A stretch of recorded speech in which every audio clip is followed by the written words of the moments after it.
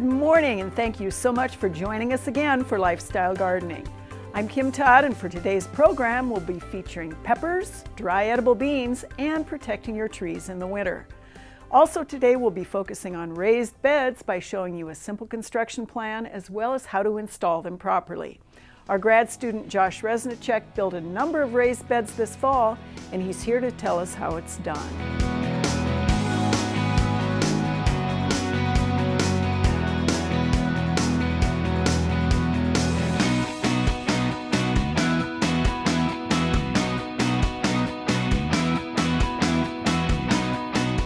All right, so today we're going to talk about the construction process of building and the purpose of raised beds.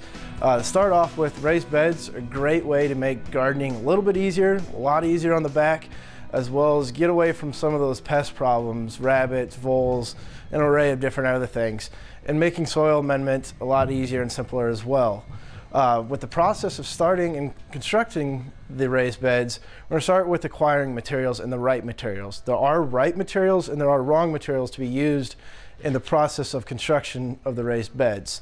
Since these are going to be in contact with the ground and soil, moisture, and environment 24/7, they have to be able to last through that process. So we're going to be acquiring treated material, treated lumber, specifically like an AC2 treatment or a green treated lumber for what's going to be posted into the ground, and that's what's going to hold our base stable. You can use cedar products as well, 4x4 or 6x6 posts. There just comes in the question of price. Along with the 4x4 posts and the AC2 treatment, we're going to get our runner boards or our long boards that raise the bed up off the ground. For that, today we'll just be using a Douglas fir product with a treatment of a clear varnish for water protection. You can use cedar boards along with maybe a composite or a synthetic material as well. But like I said, today we're going to be using a Douglas fir product with a treatment on it to protect it from water. The same kind of treatment you'd use, say, on your back deck or your front porch if you're using lumber. Along with that, we're going to have a couple different types of raised beds we're going to be doing today. One of them is going to have a vertical vining structure along with it, so it can adapt to a different plant material base.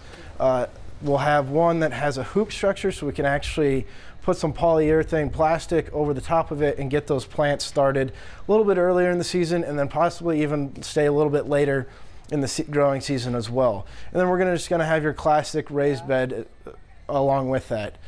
For construction of these, just your common saws, screwdriver, and then the screws that we'll be using today are galvanized screws. That's just going to deter from deterioration throughout the elements and prolong the life of these beds. So for the construction of these beds today, we're going to be getting a 4-foot by 8-foot bed that's going to sit about 20 inches off the ground. To use those, we're going to be using, like I said, the 4x4 treated lumber as well as a 2x10 construction lumber for the sidewalls. With those, I got 8-foot sections of the sidewall beds, so that way we can just cut those in half and use those as our end walls and get those up off the ground.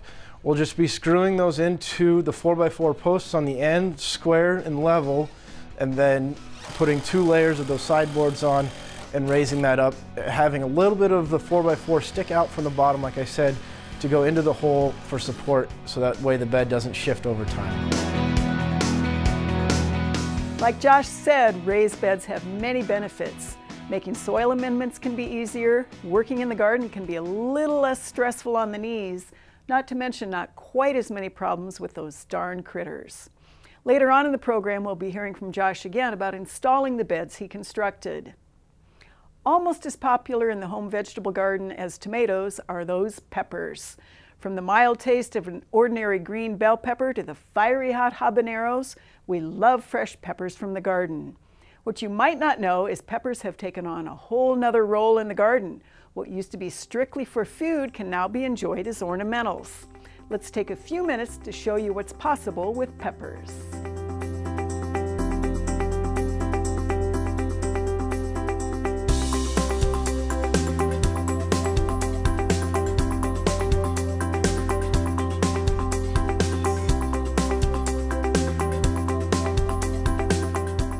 are one of those vegetables that has actually morphed into something entirely more interesting than it used to be. We used to actually just eat the big green bell peppers. People love them or people hate them. And then from the bells came the orange ones and the chocolate ones and the lilac and the red. Now we have this whole bunch of peppers that are actually ornamental. And they are very beautiful in the landscape or in containers because the peppers themselves are shiny, small, red, round, pointed, dark. This one is actually one that is called black olive. And one of its parents was black pearl, which looked exactly like it sounds, like a little black pearl. These are not, however, peppers that you're going to just pop into your mouth and chomp on because they're sweet. They're not sweet, they can be very hot. You also see how prolific they are in producing their fruit as the season progresses. And the fruit on this particular one goes from a deep dark red to this beautiful brilliant black. You can pick these and eat these, but most people don't do that. A large bushy sort of a plant, this is one that is going to take up a bit of space, and just like all the other peppers that we grow, it's one that you're going to want to start in the greenhouse or in a cold frame early in the season. These are most definitely warm season plants, just like tomatoes. You want to make sure that you get a good sturdy seedling, get it in the ground. You may have to support it, and that is particularly true of the larger bell types or the ones that carry big heavy fruit. But you want to give it full sun, and like tomatoes, you also don't want to be sort of hit and miss on your watering. You want to make sure you give peppers enough water to be able to keep them hale and hardy and stop that wilting. The difference in the aesthetics of the plants is pretty obvious between that black olive and some of these ones that are actually eating peppers. The jalapenos, the Anaheims, those little peppers that are Thai peppers that are just bite your tongue off hot, the plants aren't necessarily quite as ornamental. You also might be noticing that this time of year, as we go almost into first frost, the peppers are beginning to show a bit of a nutritional deficiency, a little bit of leaf rolling, and whether that is in fact because the plants are on their way out or because of high temperatures then dropping to low, because of skipping watering a little bit when temperatures got hot, those are all conditions you'll see in pepper plants. They also can be a plant that is susceptible to blossom end rot. We see it mostly on tomatoes, but again, the same issues can occur in peppers, which are related. We also don't want to put peppers and tomatoes in the same vicinity year after year after year. So you want to alternate, but you don't want to put peppers where tomatoes grew and vice versa. One thing we also will see on peppers is sunburn or sun scald. And typically that shows up when we have gone from maybe cloudy period in the summer to blazing hot sun.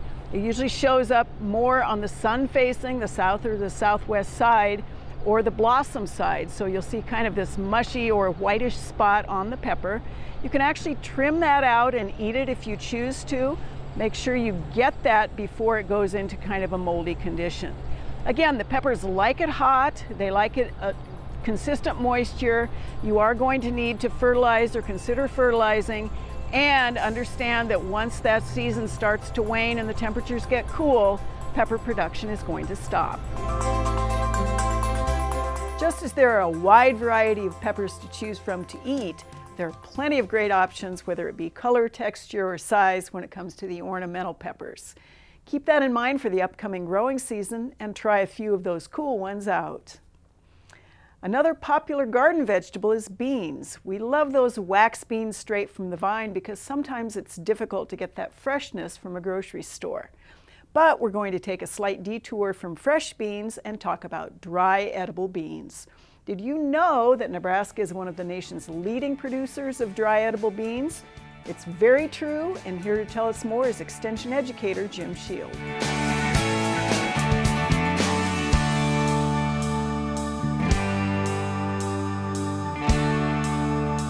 It's my pleasure to be talking to Jim Shield today about something called the International Year of the Pulse. Jim, I assume we're not talking about a heartbeat because I don't see any beef hearts sitting on the table. I see cans and I see packages and I see little petri dishes full of beans. Jim, tell me what the significance is of International Year of the Pulse and what exactly is a pulse? Well, pulses are any legumes that are edible, that the seed is edible. So when we usually think of pulses, we think of dry beans, peas, and lentils. Those are usually the ones that get classed as pulses. And within Nebraska, we actually have a fairly big industry in the western part of the state where we produce dry edible beans. And so we're really looking forward to the International Year of the Pulse and trying to promote dry bean use. Dry beans are a very healthy food. They're high in fiber, they're high in a lot of vitamins, and they're a fairly complete protein source. Why are dry edible beans important in Nebraska, and particularly in western Nebraska, Jim? Right, in the western part of the state around Scottsbluff, probably within 30 miles of Scottsbluff, one of the market classes that we grow is the Great Northern bean. And over 80% of the nation's supply of Great Northerns are grown within 30 miles of Scottsbluff, which makes Nebraska the #1 producers of Great Northerns. If you look at all different market classes of dry beans in the state, Nebraska ranks #3, North Dakota's #1, and we come in at #3. What are market classes, and are these beans used differently? And actually, how does a home gardener differentiate between dry beans and the ones that you buy in a packet and stuff into the garden? Well, really what makes a market class is kind of the size, the shape, and the color of the seed coat determines the market classes. So like I said, we have Great Northerns, which is a large seeded, it's kind of a boxy shaped bean. And the one thing that makes Nebraska so unique is with our dry falls in the western part of the state, we can produce a very shiny coat dry edible bean. Whereas if you take a look at the navy beans, which are grown up primarily in Michigan, the color and the shininess of the navy is not quite there.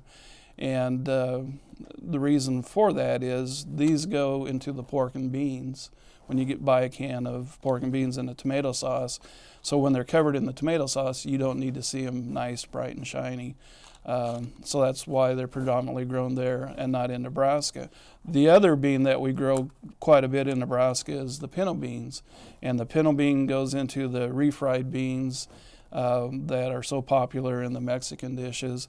But a little known fact is there is a yellow bean that is also used for that. And in Mexico, this is kind of the preferred bean to use rather than the pinto bean. The wealthy people in Mexico cook with yellow beans. Then we get into some of the beans that go into chilies and things like that. We have both dark red kidneys and light red kidneys. And again, we grow both of these here in the state. We probably grow more light red kidneys, and they're grown down around Imperial. That's the area that they're usually grown. One of the problems with the dark red kidneys is if we have a freeze, we don't get the nice dark color. They're a little longer maturing than the other market classes.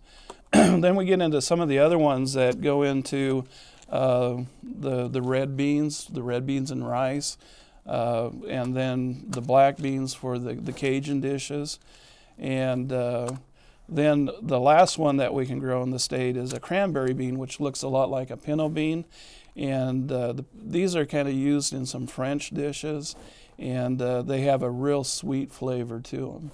So not only do they have different sizes, shapes, colors, but they also have some different unique flavors that each of the different market classes have. And when we go to the seed catalogs or the nurseries and get the seed packs, usually what you're getting is wax beans, and wax beans are a little bit different. They're for the fresh market, they're for the pods.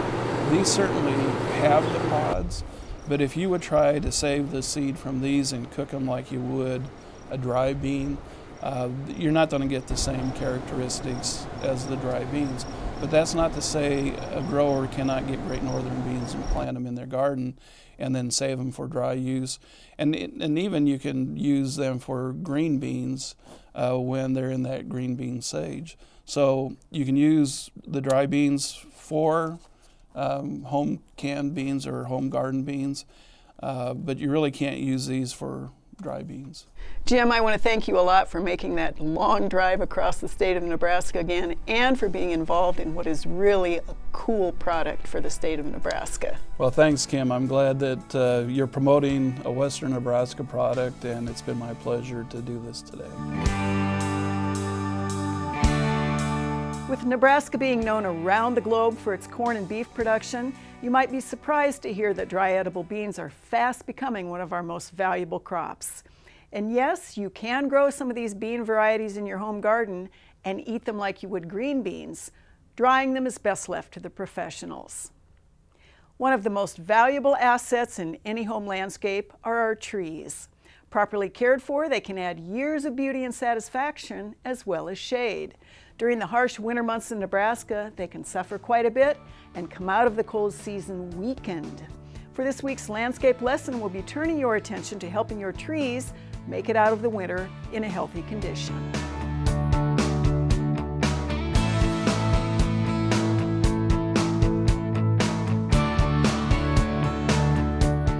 We get a lot of questions about whether tree trunks should be protected from damage or any sort of interesting situations during the winter months in the Plains States.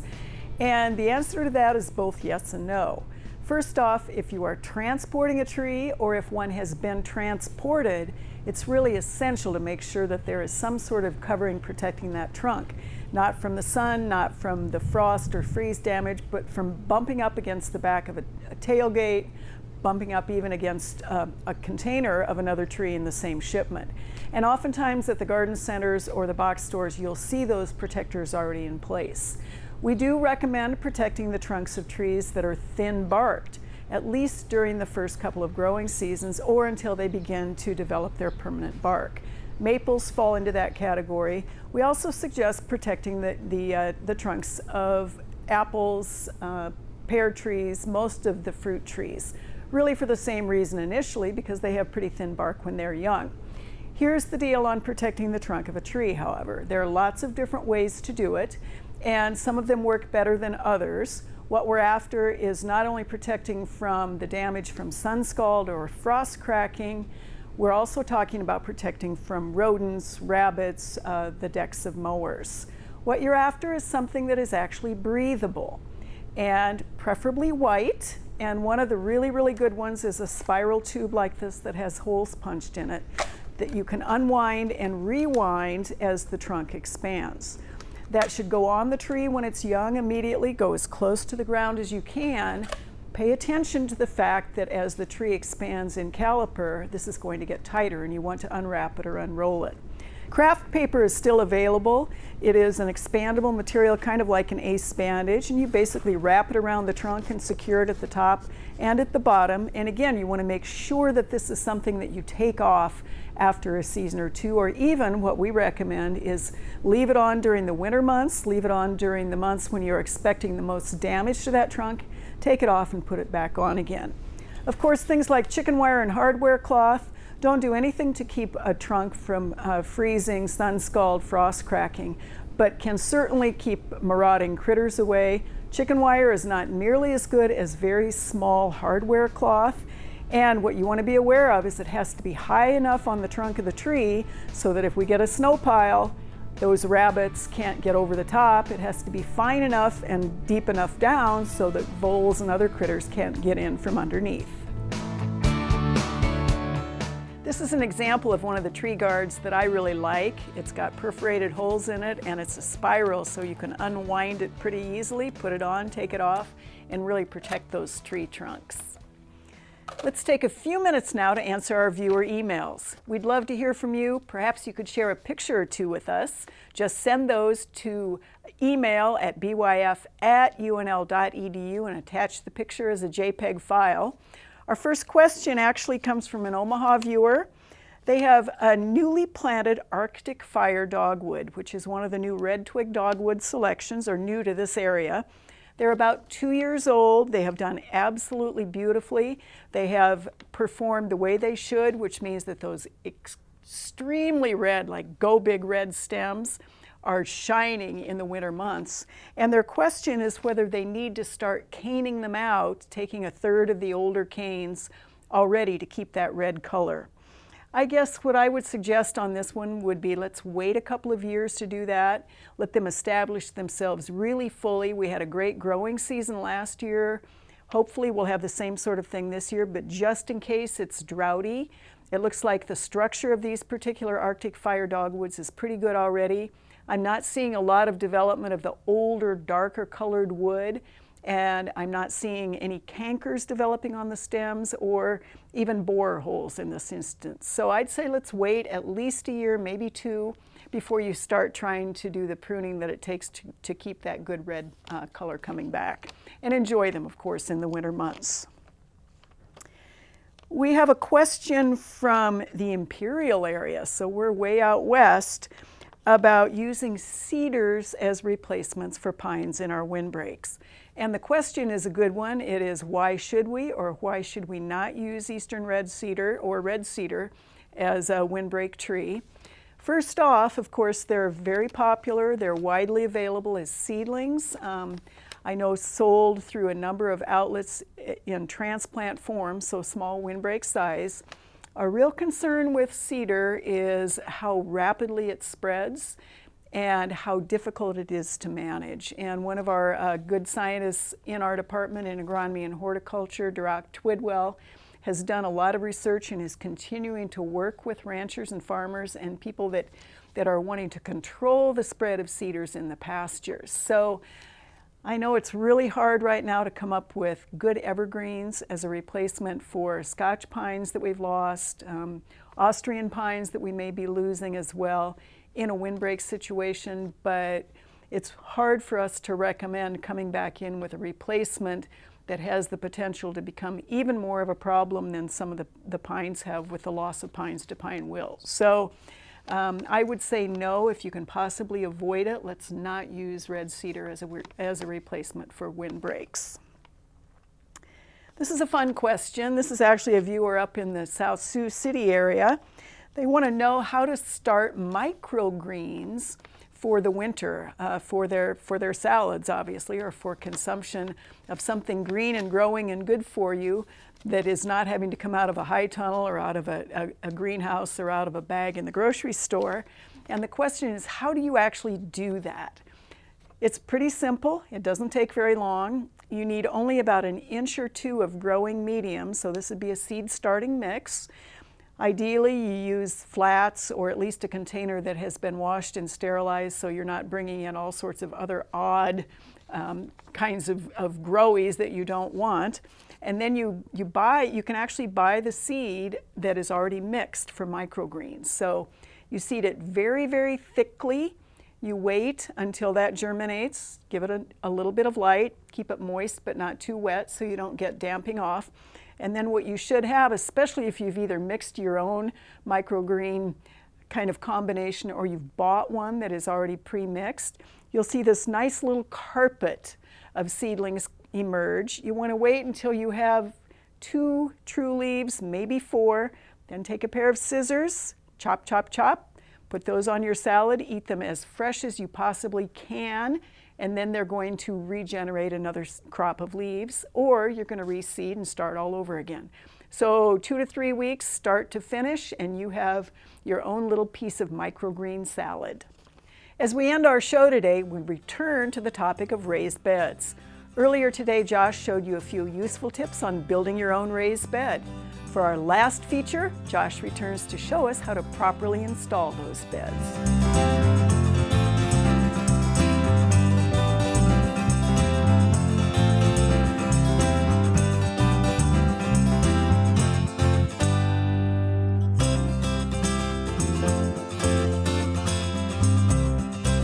After the design and construction of the raised beds comes the setting of them in the landscape. By measuring out the distance between your 4 feet into the landscape and digging those holes to appropriate depth, either using a tape measure or the end of your shovel to guide you for the depth, you can then set those into the ground. As always, it's suggested for calling 811 to mark any water lines, power, or communication lines. But once you have those holes dug to depth, you're going to want to set your raised bed in there. And this is where it kind of comes tedious, that you want to get those raised beds level. So it's going to be putting the raised beds down into the ground and then removing them if it's not level. By scraping out where the raised beds touch the ground on the side walls and the end walls, you can then level it and have a level surface on all 4 edges. The purpose of leveling the raised beds is that way you don't get any soil erosion through either regular watering or rain events. When your raised beds are unlevel, anytime you water or have a rain event, that water is going to push all the soil on the surface to one way or the other, whichever way is the lower end of that raised bed. By making sure that those are level, you can then ensure that majority of your soil stays into those raised beds. Once those level surfaces have been acquired, you can then fill the bed. We'll be using a 50-50 mix between soil and compost for our raised beds.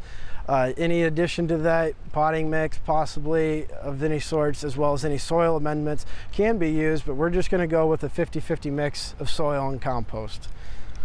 The variety of crops that can be grown are essentially endless. By either ornamental crops, vegetable crops, cut flowers, anything can be grown into those with the use of either a vining structure or even early or late season vegetable crops through the design and construction of a hoop structure with poly covering over the top. So remember, the 3 key principles with raised beds are the design, the construction, and the installation.